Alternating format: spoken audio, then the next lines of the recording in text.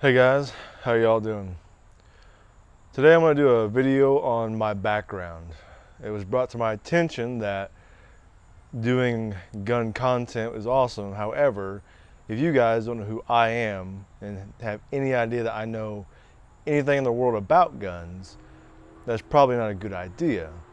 So we're going to go through some of my background, some of my firearms experience, so on, and just do a quick rundown of who I am and why I'm doing any of this to begin with. So let's get started. So first things first, name is Opie. No, not my real name. Name I got from doing the gun training. It's a nickname. Stuck with me and I kind of ran with it. So that's the name I go by. That's the name they hear me call myself as. Short and simple, it works. 27 years old, from the southern Indiana area, born and raised. And I have a degree in product design and production processes that I went to a 2-year school to get, technical school. And as far as my shooting goes, it all started here where I grew up, and I've been shooting since I was 5 when Dad put a gun in my hand. So it's always been around, it's always been a thing. I've never been, or growing up, I wasn't very hyper aware of it and how important it was, but I was always doing it, it was always around.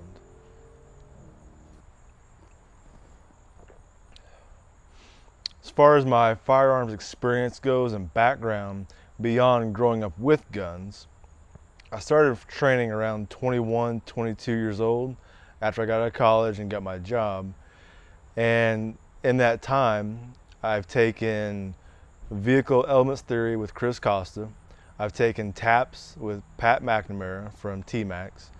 And I've taken Rifle 1 with John Lovell. In addition to all of that, where I started at was training with Chris Bondi from Regular Guy Training. Smaller company, not like the other names, but you might recognize it. And I've done virtually all of his classes, virtually all of his classes minus maybe 1 or 2 new ones.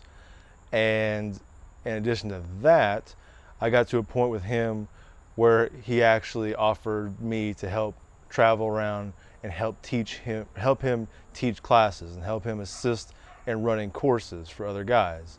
So I got to meet a lot of cool guys that way. That's how I got to meet the guys that took me to Chris Costa's class. That's how I met some of the guys I went to level with, and that's kind of where I got my start.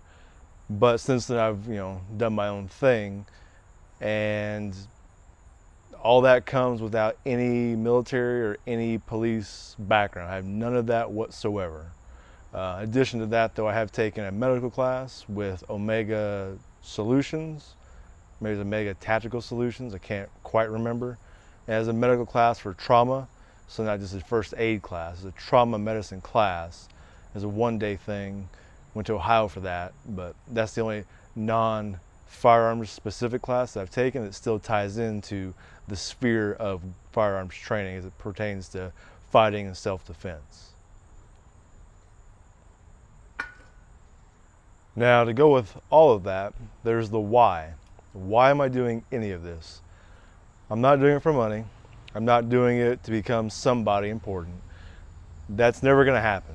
There's already plenty of guys doing that are legends of the industry or really well-known guys, and even small companies, they're doing a ton of fantastic work. Now, I'm never going to be on the par with them, and that's okay. However, in training with these guys, I've realized there's never going to be enough of them to hit every person that needs this information. And in my opinion, that's everyone who values freedom and values the ability to protect themselves and their families from other people. I don't care if you're the biggest dude in the gym or if you're a little lady that lives next door.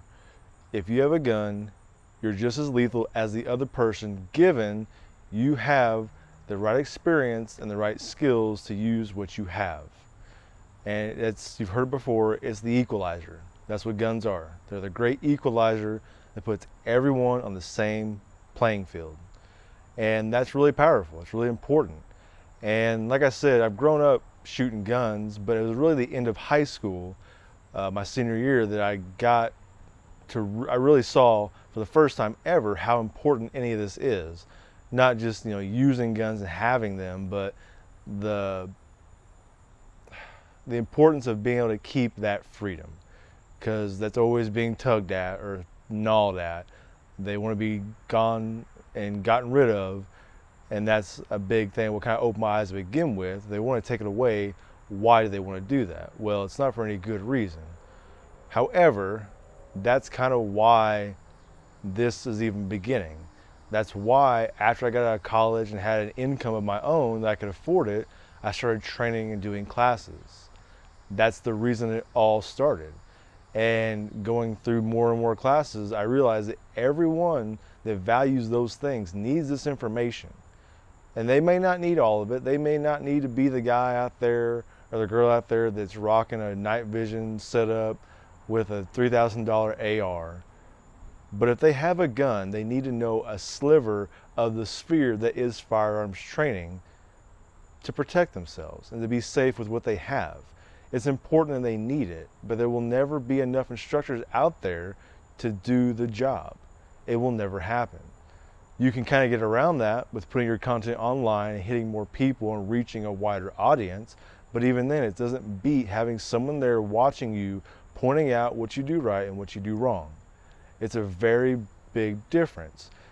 Now granted, the self-motivated people of us out there will go out and seek the information online, do our own training, and get to that level. And that's great. If you can do that, save the money and do that. Take a couple classes and save the rest of your money for your own personal ammo to train with and your own personal gear to have ready for whatever you're expecting to happen. Now,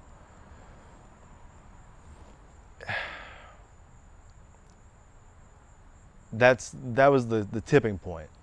And then that led to taking my first class at 21, 22 years old. And that led to traveling around the world, traveling around the country within reason to do these classes, to get the information or to help pass it along where I was able to. And a lot of that came out of my own pocket, rather all of it did. I never got paid to do any of that. I was paying to go take classes. I was still part of the membership program to help train and be an assistant instructor while I was doing it. So that's how important this really is to me. And that's the pivotal part of why I'm doing any of this to begin with.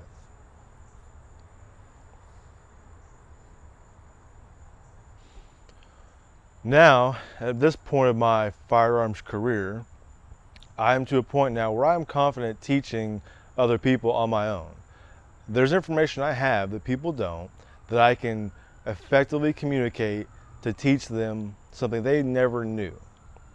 So, with that being said, with any luck in the near future, Grindstone Training will become an actual LLC, and I will actually begin offering private lessons for individuals. And this is going to be a slow process. I'll probably post on my Instagram and Facebook both about it. I try and use Parler and Rumble and Full30, but I'm more on Facebook and Instagram because that's where most people seem to be so far, following what I'm doing. But I'm going to offer this in the form of a post publicly. Say, hey, I'm doing private lessons. If you're interested, message me directly. And I'll reach out to people that I know that may be interested about this as well. But that should be coming in the near future with any luck. However, that brings us to the name, Grindstone Training. Now, this will be the ending note of the video. You hear a lot of names of so-and-so tactical or something tactical solutions or whatever, and that's fine and dandy, cool. That's your name, that's your name. Doesn't really matter. What they do and how well they do it, that's what matters in the end. We all know that. But there's a reason I picked this name, and I want you to know that. It really stems off of the phrase, keep your nose on the grindstone. You may have not heard it, you may have heard it a lot. All it's really saying is keep your nose on the grindstone. Keep training, keep working at it, keep doing the work needed.